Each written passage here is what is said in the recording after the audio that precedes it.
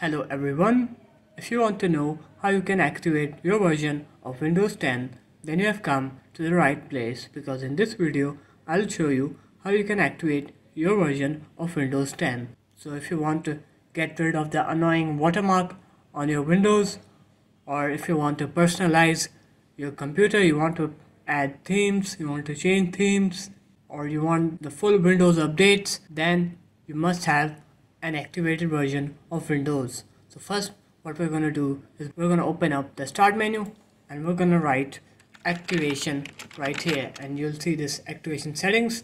Open it up,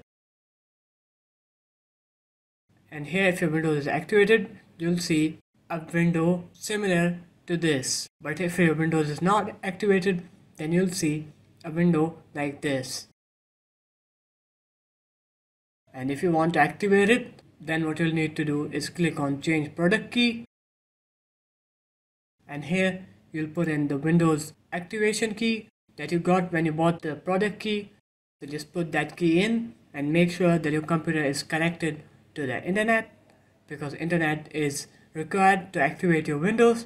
And after you put in your key, your version of Windows will be activated instantly. There is no delay whatsoever. It's instant, just like a second. And once you're done with activating your Windows, your version of Windows will look similar to like this. And now you can update your Windows fully. You can personalize your Windows, you can change themes, and you'll get rid of that annoying watermark of activate Windows right here as well. So there it is, guys.